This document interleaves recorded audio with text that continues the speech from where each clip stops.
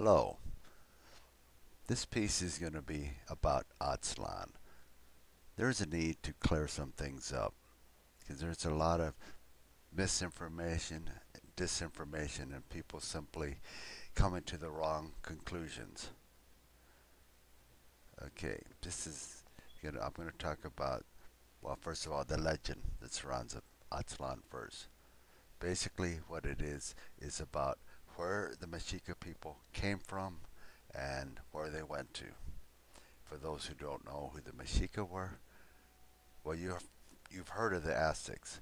They were the nobility class of the Mexica. So, what is with this Mexica? What is the importance? Well, let me explain it this way. The name Mexica, that tribal name, turned into Mexicano when the Spaniards came and took over. That word in turn morphed into Chicano and Mexicano, which in English is Chicano and Mexican. Okay, now the legend states that the people came from a place called Atzlan. If you look at that legend and the oral histories of the people from north and south of the present day border, and if you look at the linguistic and anthropological evidence, it points to the southwest, centered around the Four Corners area.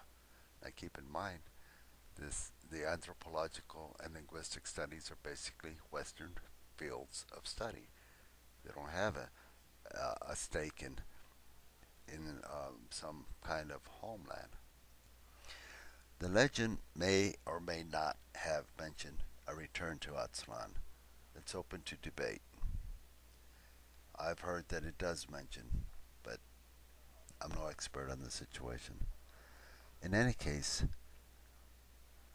the legend does not mention, nor does our political thought include any re-establishment, no reconquest of Atzlan. Without taking over, there is no force, there is no violence involved.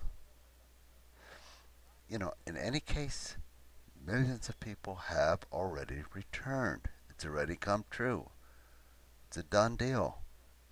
Nothing to be afraid of. There's no, you know, tanks in the street. This is how this alleged threatened takeover is such total bogus nonsense. How could we take on the U.S. military?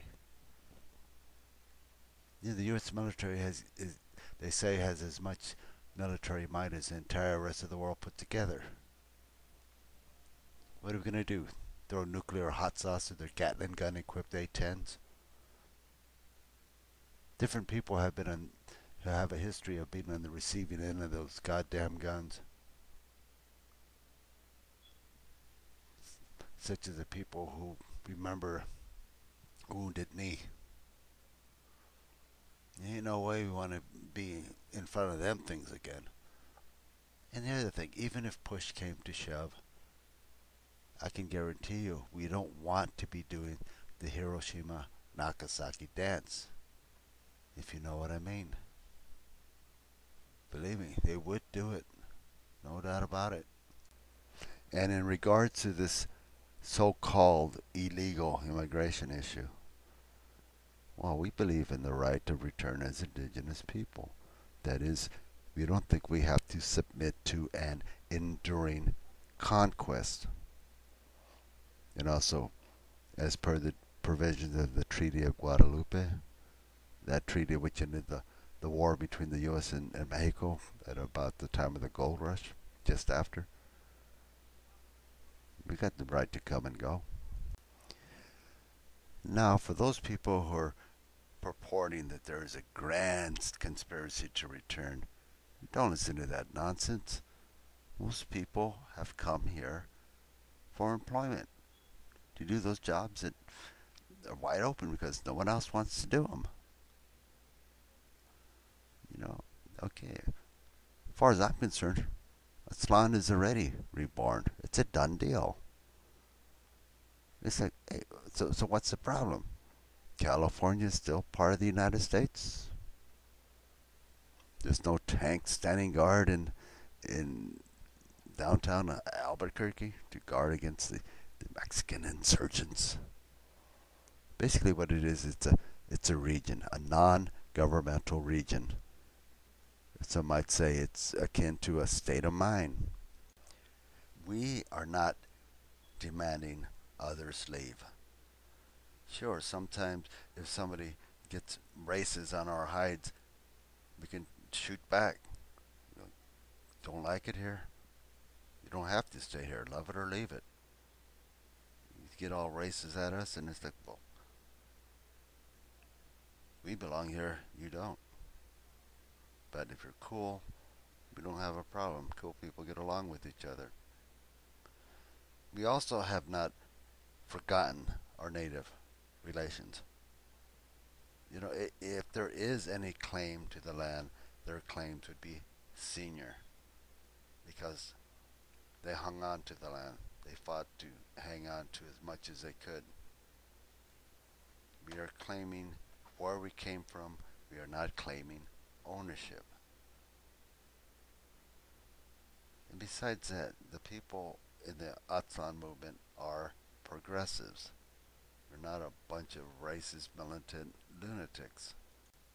As progressives, we know the importance of having a spiritual and enlightened attitude towards others and an understanding of the Mother Earth. We know that peaceful coexistence is the way. There's no racism, there's no hate. You can have pride without being hateful of others. And we also know that there shouldn't be any violence to the earth. You know, environmentalism. It's going to destroy our land. The bottom line is there's no secret plan. It's not some grand conspiracy. It's just things that have just come to pass.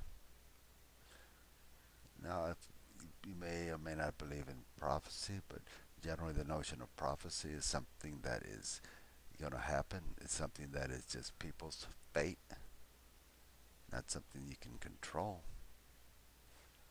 Okay, so don't be deceived by those types. Because remember, those are the same types that will be the darlings of Fox News. Or as some ancestors would have said, watch out for the fox. It can be a real trickster. Don't trust it.